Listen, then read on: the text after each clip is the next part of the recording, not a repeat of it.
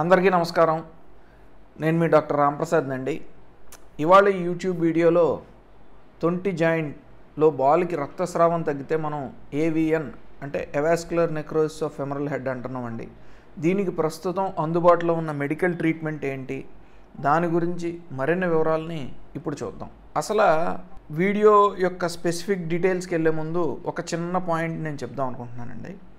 ఈ కోవిడ్ ముందు కోవిడ్ తర్వాత అంటే కోవిడ్ వలన ఈ AVN అంటే తొంటి జాయింట్లో రక్తస్రావం తగ్గితే తొంటి నొప్పి రావటం అనే కంప్లైంట్ అంటే పేషెంట్లు సుమారు 10 పెరిగారండి మా ఓపీడీలో.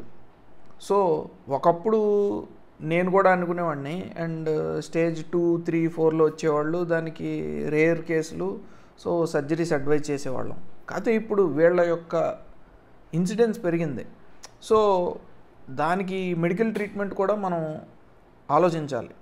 ఎందుకంటే ఎర్లీ స్టేజ్ల్లో వస్తే కనుక మెడికల్ ట్రీట్మెంట్ ద్వారానే దీనికి పరిష్కారం అనేది మనం అందించగలం అండ్ ఒక 80 to 90% ఆఫ్ సర్జరీస్ అనేవి అవాయిడ్ చేయగలం. సో ఈ వీడియో యొక్క మెయిన్ ఐడియా మెడికల్ ట్రీట్మెంట్ కాబట్టి ఈ వీడియోని wheel cover in 2 parts. Medical treatment అనేది ఎవరికి పనిచేస్తుంది, ఎవరు దీనికి ఎలిజిబుల్ అనేది ఫస్ట్ ఫేజ్లో చూద్దాము. సెకండ్ ఫేజ్లో ఇప్పుడు అందుబాటులో ఉన్న మెడిసిన్స్ ఏంటి and I will tell you 5 medicines, 5 medical treatments గురించి చెప్తాను అండ్ ఇందులో ఏది బాగా పనిచేస్తుంది అనేది మనం చూద్దాం. ఫస్ట్, హూ ఈజ్ ఎలిజిబుల్ అంటే కరెక్ట్ ఇండికేషన్ ఏంటి అంటే ఈ AVNలో మనం చాలా వీడియోస్లో మన ప్రీవియస్ వీడియోస్లో చూసుంటాము.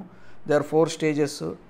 So first and second స్టేజ్ల్లో patients కనుక ఉండి అండ్ మైల్డ్ సిమ్టమ్స్తో కనుక ఉంటే అండ్ కొంతమందిలో థర్డ్ స్టేజ్లో కూడా వెరీ మైల్డ్ సిమ్టమ్స్ ఆర్ ఏంటంటే అసిమ్టమాటిక్గా ఉంటారండి, వాళ్ళకి డెఫినెట్లీ మెడికల్ ట్రీట్మెంట్ అనేది పెడతాము.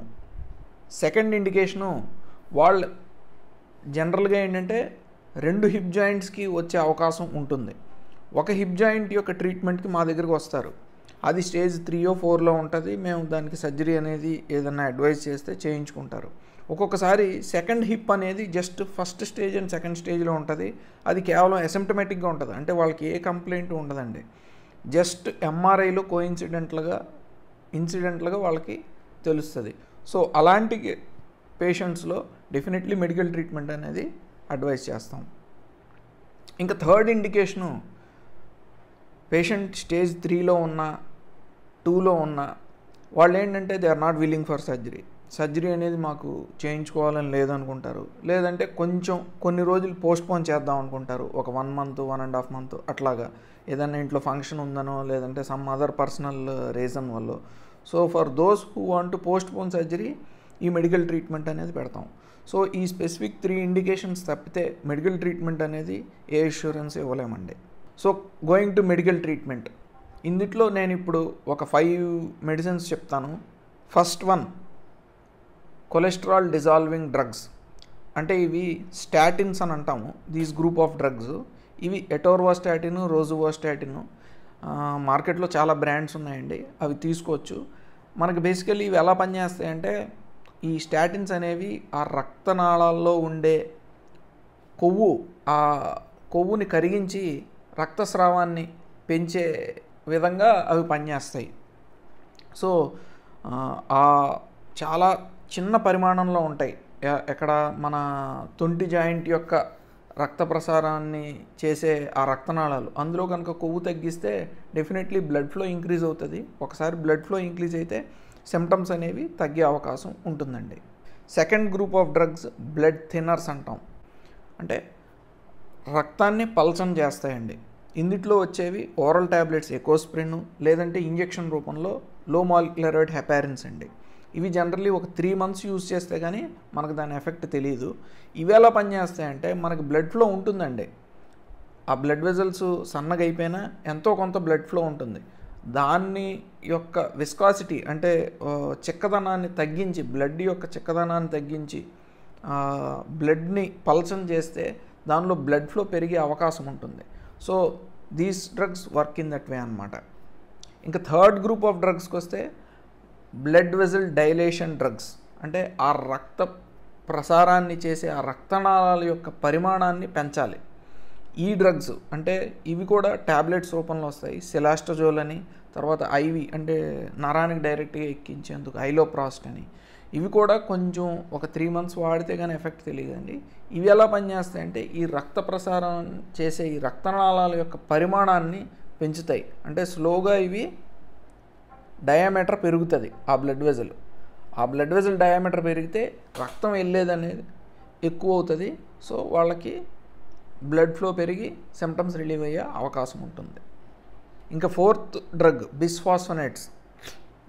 ఇది యాక్చువల్లీ కొత్తగా ఇప్పుడు ఈ ఏవిఎన్లో వాడటం అనేది జరుగుతుందండి. కొన్ని యూకేలో స్టడీస్ ఉన్నాయి, తర్వాత ఇండియాలో కూడా ఢిల్లీలో ఫ్యూ డాక్టర్స్ ప్రూవ్ చేశారు that this drug is working అని. ఇందులో ఓరల్ ఎలెండ్రోనైట్ అని ఇవ్వచ్చు, ఐవి రూపంలో అయినా జొలిడ్రోనిక్ యాసిడ్ అయినా ఇవ్వచ్చు. అండ్ బిలీవ్ మీ ఈ డ్రగ్కి కొంచెం సైడ్ ఎఫెక్ట్స్ ఉంటాయి.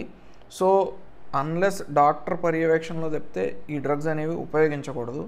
ఇవి ఎలా పనిచేస్తాయంటే అక్కడ బోన్ యొక్క రీమోడలింగ్ని మళ్ళీ రీసిగ్నల్ చేస్తాయి, అంటే రీసెట్ చేస్తాయి.